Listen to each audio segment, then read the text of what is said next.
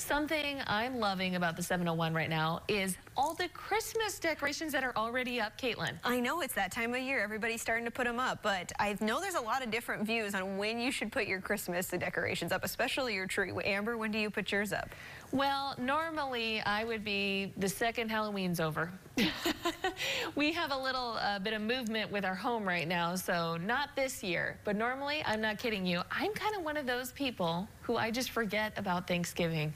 As soon as Halloween's over, I'm ready to be all about Christmas. And we said this is a contentious debate.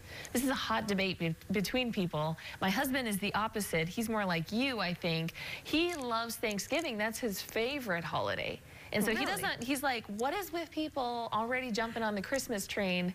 But what are your thoughts? You know, I'm the same way as your husband. Like, I get a little, I love Christmas time, but I do love Thanksgiving because it's right around my time of my birthday. Oh, but yeah. Last night I was driving home and like I could see all these trees lit up in all the houses on my block, and I'm like, I don't put mine up until after Thanksgiving. But I don't know, I've always done that. I think that's just our way. Our family's always done it too. Every once in a while my mom would get antsy, I think, as a kid, and she'd put it up before Thanksgiving time. But my point, my argument the other way is, isn't it easier to put it up when it's nice out?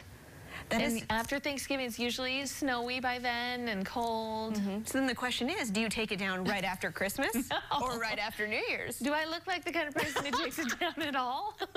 Stays up year-round. Year-round, baby. Just turn that light on. No, I'm excited because we have Sam here from Ace Hardware, and he's got some ideas for us if we want to get our Christmas decorations going. He always has the best stuff, so we're going to learn about that. But I'm telling you, Kaitlyn, I love it. I love seeing it early. Oh, I know, especially when you go to Hobby Lobby and places, they start putting it out in October. So I'm with you, Amber, but still, I stick You're to like after a Thanksgiving girl. That's my time. Same as my husband.